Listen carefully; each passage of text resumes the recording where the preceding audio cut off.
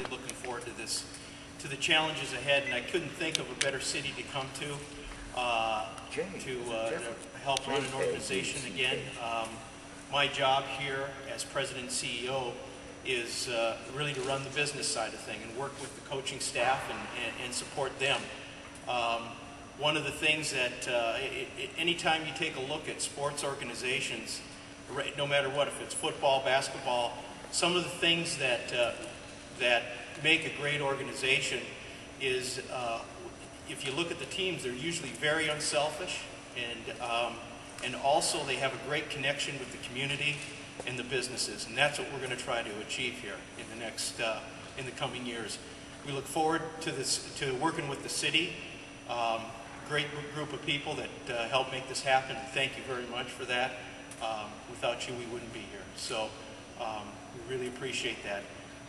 Again, just got a few things on the list here I'd like to talk about. A little bit of background on my end here. I'm from Middleton, Wisconsin, in the Madison area. I've been in the business world for 20-plus years. I spent 15-plus years in the electronics component manufacturing, sales, and marketing, and currently just wrapping up a mortgage banking business that I have going right now in the Madison area. So I'll be moving here in the next little while full-time to work with the Riders, and like I said, it's a dream and an absolute privilege to be here. I'll tell you what, one of the things we won't do is we need the community support, and having the community support is absolutely crucial to this organization. We won't take anything for granted.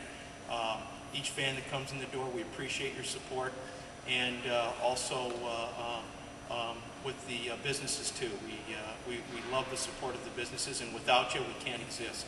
So we really look forward to that. Excuse me, to that.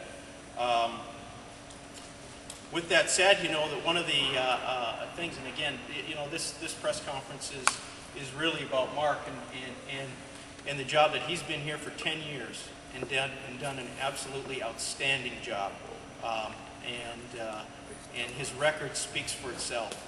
And one of the things that I would like to do, one of the things that I did was we've signed Mark to a 10-year contract, and looking forward to at least 10 more years here with the Rough Rider organization.